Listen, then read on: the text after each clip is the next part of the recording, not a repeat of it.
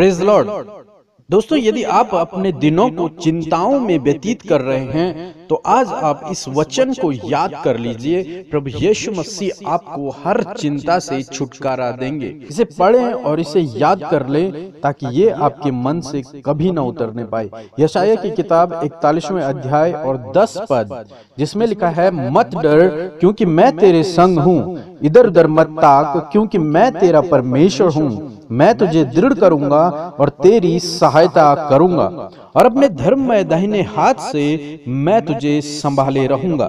दोस्तों, यहाँ पर प्रभु प्रतिज्ञा करते हैं कि मैं तेरी सहायता करूंगा, मैं तुझे दृढ़ करूंगा और मैं तुझे संभालूंगा। तू इधर उधर मत ताक, तू चिंता मत कर, मैं तेरे साथ में हूँ। दोस्तों, यीशु मसीह के चेले भी बहुत सी बातों के लिए चिंता करते थे, इसलिए यीशु मसीह ने उन्हें सिखाया। लूका रचित सुसमाचार उसके 12वें अध्याय में 22 पद से लेकर 32 पद तक यीशु मसीह ने अपने चेलों को सिखाया कि मैं तुमसे कहता हूं कि अपने जीवन के लिए यह कहकर चिंता न करो कि हम क्या खाएंगे, और न अपने शरीर के लिए चिंता करो कि क्या पहनेंगे, क्योंकि जीवन भोजन से और शरीर वस्त्र से बढ़कर है।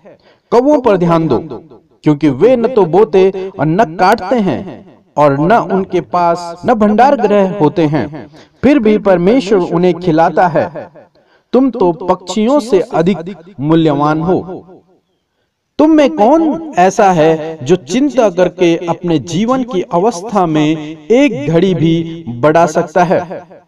अतः यदि तुम छोटे से छोटा कार्य भी नहीं कर सकते तो अन्य बातों के लिए चिंता क्यों करते हो? इन सब बातों की खोज में मत रहो कि क्या खाएंगे, क्या पिएंगे, इनकी चिंता में मत लगे रहो, क्योंकि तुम्हारा स्वर्गीय पिता जानता है कि तुम्हें किन वस्तुओं की जरूरत है। तो दोस्तों, अपने जीवन के लिए, अपने भविष्य के लिए किसी भी प्रकार की आप चिंता न करें।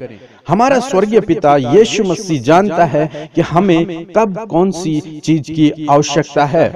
वो सही समय पर हमारे जीवन में उसको करेगा, उस काम को करेगा। आप अपनी चिंता को यीशु मसीह पर डाल दीजिए।